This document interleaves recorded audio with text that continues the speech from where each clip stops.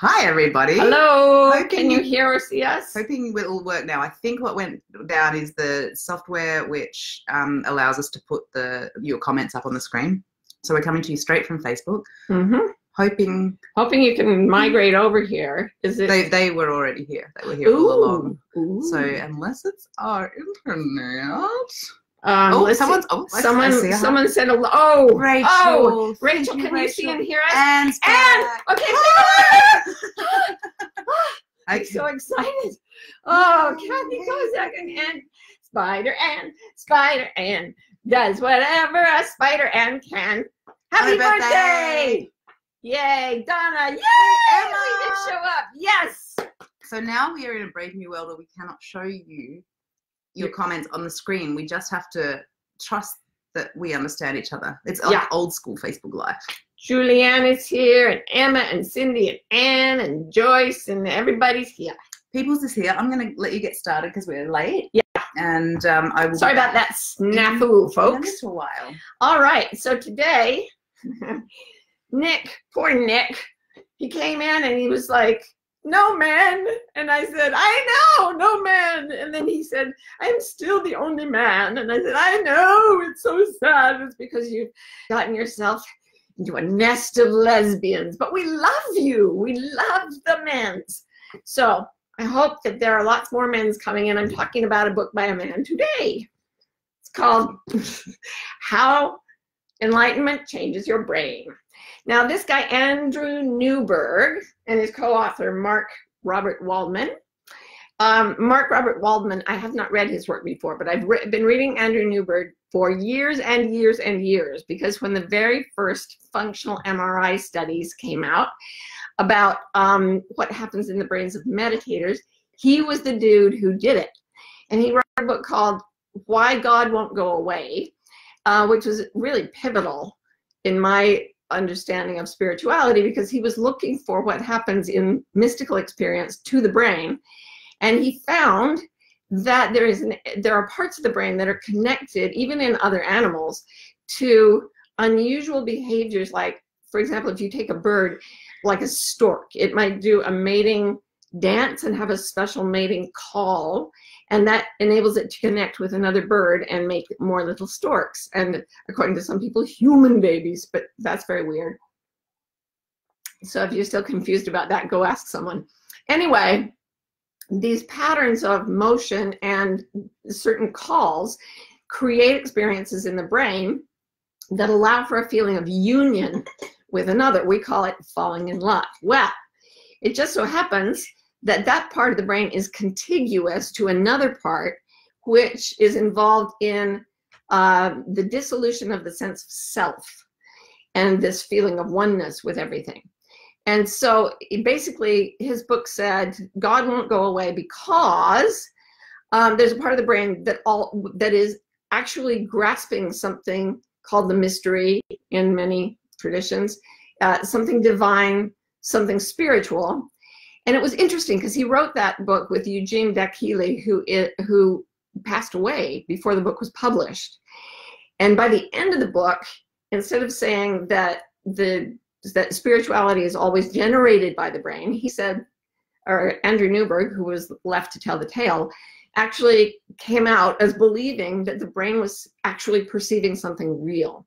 So just like the senses, the other 5 senses can perceive real things, there is an aspect of the brain that, especially given certain behaviors, opens itself to perceiving spirituality, and we have these consistent experiences of the divine over all different times and cultures and religious beliefs. So the experience of spirituality is a sense of a real thing, according to his belief in that book. Now, he's in the years since, he's gone all in, people.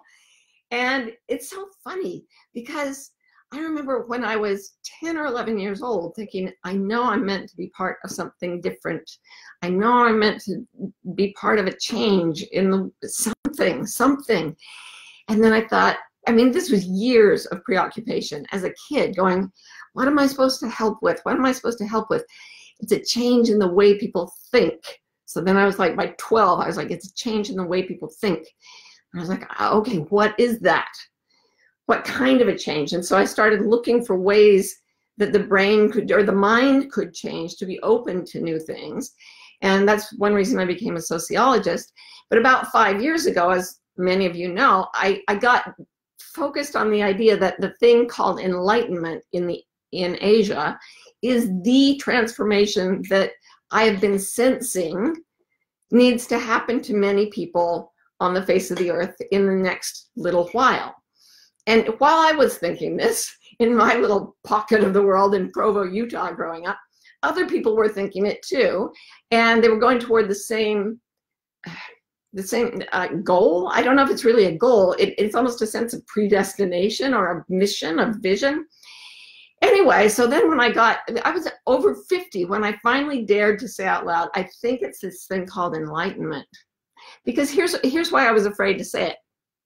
In some of the Asian teachings, it says, imagine that a hawk flies over the top of Mount Everest once a year, or once every 100 years, or something ridiculous, with a silk scarf in its beak.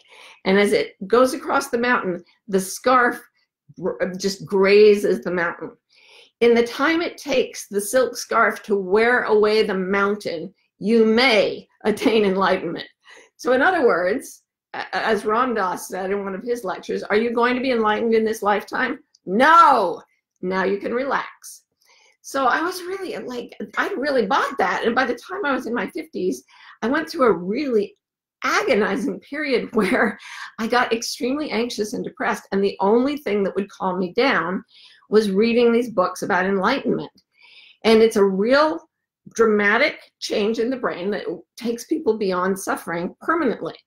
So I thought this was pretty radical, that I was going around saying I thought this could happen to people, like a lot of people. And then I realized, oh, that's what Eckhart Tolle is talking about too, and he thinks it's going to happen to a lot of people. So maybe I'm not alone. I know Deepak Chopra believes the same thing. Well, now Andrew Newberg has written a book where he basically says, okay, enlightenment consists of a certain thing in the brain, happening in the brain, and you can't force it, but you can definitely induce it. So after decades of reading Asian writers who are like, you know, contemplate the mystery, you know, the moon we see in your mind is not the moon, but the moon you see in the sky is projected from the mind. I mean, all these sort of radical theological or deeply spiritual sounding things. This book is so American. It's like, okay, here's where it goes. It's point A and point B in the brain. And this is what makes it do it. Okay, so let's do it. And then we will all be enlightened. And it's kind of sweet and funny in a way to see how nuts and bolts we Americans are. Like, yeah, we're gonna build it. Si se puede. So I was thrilled by this. And I just read this book today. And basically, I'll tell you what he says. There are two parts of the brain. The frontal lobe, you can touch it with your fingers. And then if you touch with your thumbs on the back of your head, the parietal lobe. And those two things, the frontal lobe has to do with your sense of control, being able to control yourself, control the world, control things that happen. The parietal lobe controls the sense of being separate and being able to tell yourself from other things. So what happens in enlightenment is that processes like meditation, but many mystical practices, and I'll talk about some of those in a second, what they do is they cause an increase in activity in those two areas. So if you go into meditation, you have more of a sense of control. Actually, you build control by sitting completely still and not allowing your body or even your mind to wander. And you get more and more sense of self-control as time goes by. In the parietal lobe, as you do that, as you focus on looking within, your awareness of self goes up, goes up, goes up. So you're now getting more control and more of a sense of self. That's half the equation. And we know how to do that half. Like meditation will reliably do that, and so will a number of other practices. Enlightenment with a big E occurs and this is what Newberg says, when the activity in both the parietal and the frontal lobes decreases dramatically. They kind of shut down, actually. And so they've been building, and then they go quiet. And at that point, you lose all sense of being an isolated self, and you also lose all sense of control. And you feel like you're being taken on a ride somewhere. And one of the ways people experience this is with psychedelics or with MDMA. But here's the interesting thing. They only experience that if they go into the substance experience wanting it to lead them to enlightenment. If it's a party drug, it's just a party. It doesn't lead to enlightenment. So I'm not suggesting those things, they're illegal. But what they do is they drop the activity in those two areas of the brain, and you feel like that's why they say you're going on a trip. I guess LSD would do the same thing. He didn't mention it, but I've heard people say that. I don't know. Don't have any interest in that myself. But here are some other things that reliably drop the energy in the parietal and frontal lobes and create, he calls it enlightenment with a little e. You can have these experiences where you see something new and fresh, and your understanding is a little bit open. Or it can lead to enlightenment with a big E. He says it's like the difference between you climb up a cliff, that's where you're building. So meditation, you're climbing a cliff. And then for some unknown reason, you fall, or you can induce falling. And when you fall, the sense of control is gone.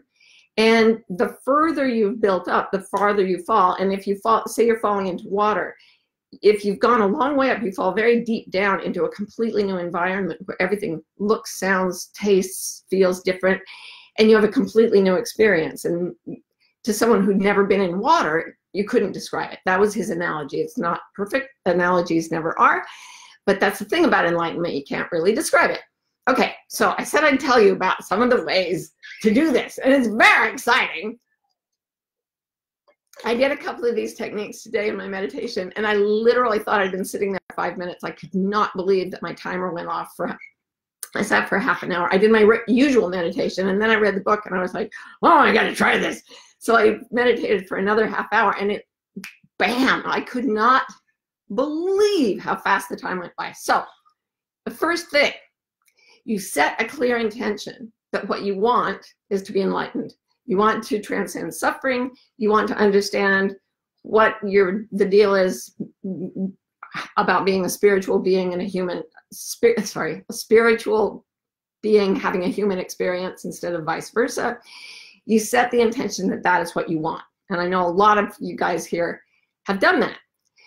The next thing you do is relax. And here is the wacky way I used today, and it worked. You yawn 10 times. So if you may have to start out faking it, like, but when it catches and you do a full yawn, it took me 5 minutes to get 10 full yawns. I've read in other literature that there's a patch at the back of your throat kind of that is sensitive to nitrogen. And when you yawn, it gets more nitrogen and it resets the biochemistry of the brain. So do that 10 times. By that time, I'm already feeling a little like, whoa, this is getting trippy. Then you do a very, very, very slow neck roll. So you do basically one of these that you'd do if you were just tired or whatever. But you do it so it takes a full 60 seconds to do one neck roll, and you pay absolutely intricate attention to every little twinge, every little bit of tightness. And here's the interesting thing. The attention alone, not the rolling, but the attention relaxes the muscle, and you start to get, and if you roll your head again later, it's much looser. It worked. It was super cool. So I did the yawning, I did the neck roll. Then you can just sit if you want to, or you can do, to amp it up, chanting is really powerful. Remember what I said about the birds and the bird calls that they use when they're mating? Om is, it's a cliche for a reason, folks. There's something about the vibration of the sound, Om, that is really, really powerful to the brain and to the body. So you can sit there and just chant Om for as many minutes as you want. The meditation, for the meditation to drop you into a place that feels like enlightenment with a little e, takes 50 to 60 minutes of just pure sitting meditation. If you chant, apparently it takes less time. I was in a room with other people, so I didn't chant anything out loud, but I did in my head. And I also did this, there's a practice where you go Satanama. You tap your fingers and you say Satanama, Satanama. I hope I'm doing that right. If not, that's what I was using, Satanama. It doesn't really mean anything to me, but it forces the body as well as the mind into this state. Now, from what he says, Andrew Newberg, by far the most powerful way you can do this is to use what they use in the Sufi tradition, the Sufi mystics of the Middle East, which is to either rock or twirl. And I have known, Adam had a friend in San Luis Obispo who used to dance in a circle all the time, and she was a mystic kid. And her whole family were mystical dancers. If you like to dance and you don't mind moving your body, chanting while either rocking, swaying, or turning in circles, apparently it just makes your brain go kaploom, and all the effects that are associated with enlightenment with a little e are met, and you have these very divine experiences. I got pretty high just saying Satanama for 30 minutes in my head after yawning 10 times and rolling my head slowly. That's not much of a price to pay for a really great experience. And then the last thing I want to say before I take a few questions, I know they can't go up on the screen, but maybe I can get the badger, the gracious badger, Rowan Mangan, to bring up some questions and just tell me about them. So the other thing I wanted to tell you, and he doesn't say this here, but if you read his research, they found that people who are willing to let go of their beliefs are much more likely to experience enlightenment with a big E. And in fact, Andrew Newberg himself had this massive experience that changed his life forever, that he considers to have been an enlightenment experience. And it was when he encountered what he calls infinite doubt. He was obsessed with finding out what was true. And then one day he'd been obsessing about this for years. And one day he just had this breakthrough where he realized nothing could be perceived as absolute. And he called it infinite doubt. And it filled him with joy and happy and compassion and love for himself and all men and women and animals and everybody in between. So infinite doubt sounds a little improbable, but in Asia they call that don't know mind. And as I've said before, Rene Descartes, when he said cogito ergo sum, I think therefore I am, the actual whole quote was dubito cogito ergo sum. I doubt, therefore I think, therefore I am. So the ability to acknowledge that we don't actually know much, the ability to release beliefs is what's necessary for enlightenment with a biggie. And he says most people, if they had enlightenment with a biggie, it would explode all their beliefs and they would feel like their arms and legs had fallen off. So if you can sort of sneak up on it by releasing your beliefs one at a time, you get closer. And I thought this is why Byron Katie's work is so powerful. It erodes, it just immolates one painful belief after another until the whole structure of belief is ready to collapse. When it collapses, I believe that's when people achieve enlightenment with a big E. I don't know. I hope it happens to y'all and you can tell me. Okay, Gracious Badger. Present. I did take a lot of time. That's all right. So questions will be read out today and not displayed on the screen. Daisy asked a little earlier, she asked, do you think you can become enlightened on antidepressants? Yeah, absolutely. I think you can become enlightened on almost anything. There's a famous story about a Zen master who had an American acolyte who did a lot of LSD. And the Zen master said, I want to try LSD. So the acolyte gave him a dose, a regular dose, and he was like, no, not much happening. So he doubled the dose. Eventually he gave him 6 times a dose that would have sent any normal person's head like traveling the universe, never to return. And the Zen master was like, yeah, no difference. So whatever was going on in that man's brain, and by the way, there are some Zen meditation tricks that you can use to create these brain states too. I just didn't talk about them because they're not as exciting. You stare at a piece of paper. It's amazing. But I believe that even in the fog of chemical altering, you can find a way.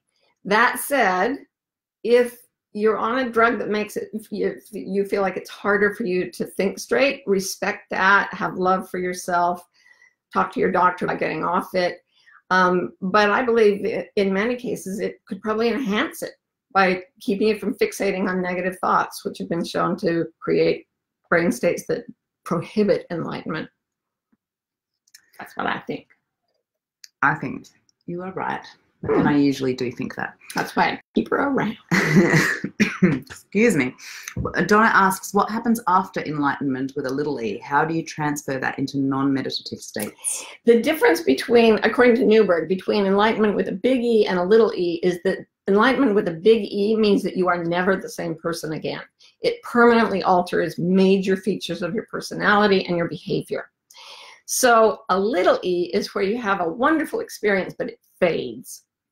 And the best way, I've had lots of these. I think every person has had these, and some of us pay more attention than others. But when I have one of the things I do in sitting meditation is that I lock onto them. Like if I've had an insight the other night, oh my gosh, I'll tell you guys all about this later. I went out and meditated for 2 hours as the sun went down in the forest outside my house. It was amazing. And I watched the fireflies come out, and it was super magical. And then I got into this very deep state, and I felt this burst of love. And I looked up, and this stag was walking past me. And he was just magnificent. And then I thought, I wish the fireflies would come play with me. And from all around, they flew, and they came, and they flew around my head and sparked. And then I said, okay, how about an owl? I swear to God, a huge bird flew from the corner of my eye across my visual field and did not make a sound. So it had to have been an owl. It was dark, but what else is flying around soundlessly at night? Anyway, Batman. It was Batman. Yay! What was the question? Sorry. Oh yeah, making it last. Yeah. So you better believe that I sit down and focus on experiences like that over and over and over, so it wears tracks in my brain. Oh, those of you who are in Ride into Light, this is amazing. I mean, next year's Ride into Light, I am going to really amp it up, because writing exercises are some of the most powerful ways that you can keep an enlightenment experience. And I'm going to be citing Newberg right, left, and center, because a lot of the exercises we're already doing are a part of what he says, and writing down the experience over and over, and using tricks like saying, I'm going to write as a divine consciousness and just pretend. Stuff like that can be really, really powerful too for changing the brain. So, and weirdly, it shuts down the language center while creating a flow of words. Go figure that. Very exciting. Very exciting. So yeah, try it. I have a question here from Laurie that I absolutely love. She says, once enlightened, then what?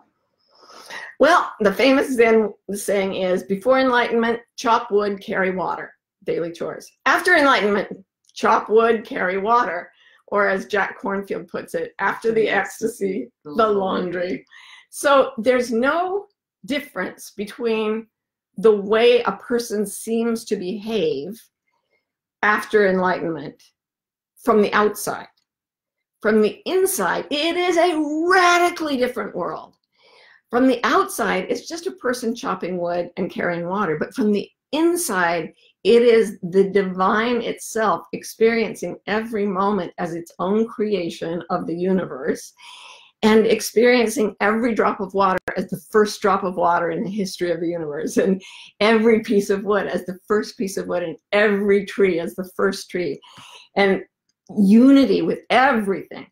Byron Katie's daughter told me a story about Katie cutting herself on a food processor right after her enlightenment experience, and she was bleeding all over and everything, and frightened the family, but Katie just kept saying, there's no harm. We're one. We're one. It's me. We're one.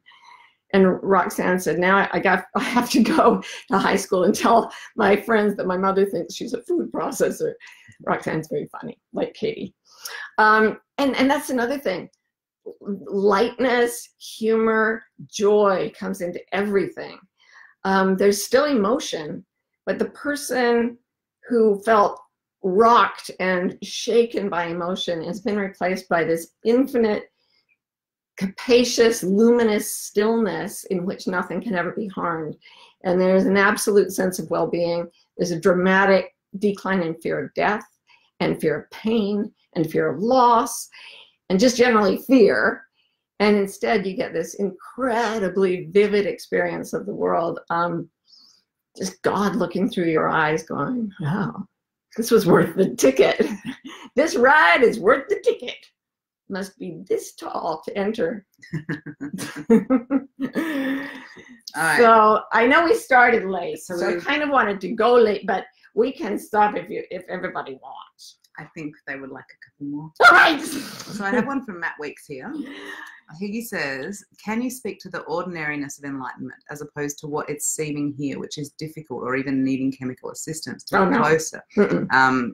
Which is his reading of what you were saying earlier. He said, I think it's easier than this session is suggesting. Oh, yeah. I mean, people, like I said, it's just usually people just fall into it. That said, the people who fall into it often have suffered a lot. So it's not a state that people go into just an ordinary person like on vacation at the beach suddenly experiences enlightenment. That happens. Ramana Maharshi was just sitting around one day when he was 19 and enlightenment happened to him. But it's kind of frustrating to experience enlightenment as something that just happens to some people and we have no way to control it. And well, of course we can't control it, but no way to induce it, no way to cultivate it. The ordinariness of it, once it's happened, people experience it as, and I have had this, this was one of my little E enlightenments. And as I said, those happen to everybody every day, and you definitely do not need drugs. I'm just saying they don't necessarily have to get in the way. But one of my little E's was I was sitting there having this incredible experience of the natural world and thinking, I want to take a picture of this with my phone. And then I thought, no, I don't have to attach to this because every single moment is this beautiful. So nothing special, instead of making everything seem flat and dead, meant to me that nothing is not absolutely divine and illuminated. So everything is perfect. Therefore, nothing is more special than anything else. And then that enabled me to start to have experiences of bliss at times when I was having an argument with someone, or I was disappointed, or I mean, times when I usually found it hard, I could suddenly look at that experience and go, no, this is as beautiful as a moment of absolute rapturous love. This is as beautiful as a poem. It's all beautiful. It's all beautiful. So yeah, and the more little E enlightenments we have, the more likely we are to have a big E. The little E's are really quite easy to create. And they make everything extraordinary so that nothing's special. And then the big E, I think, happens when we've eroded our attachment to our beliefs. Byron Katie said, people tell me they want to be enlightened because they think it will give them everything they want. And she said, if only they knew, it's going to take everything away. And I was like, But what's left after everything of the self goes away is this incredible experience of eternal delight. And yeah, I've seen that. I've seen that in others. I've seen the top of the mountain from my own low vantage point, and I believe it's there. And I believe it's there for all of us. I think there may be people out there that are listening that are very, very close to completely enlightened, if not already there. I don't know. Absolutely. Maybe that's why we're gathering. So try these methods, see if they work, see if they give you, at least what they gave me was a really fun morning. Yeah. It was really fun, you guys. Just yawn 10 times, roll your head around, and then say something for half an hour. It's not difficult, and it changes everything. So much love to you. We will see you next week. Have a wonderful week. Until you're enlightened or not, it's all good. Either way, just make sure you do the laundry. That's my takeaway. The laundry, that's the key. Okay. Do the laundry. See you guys. Bye.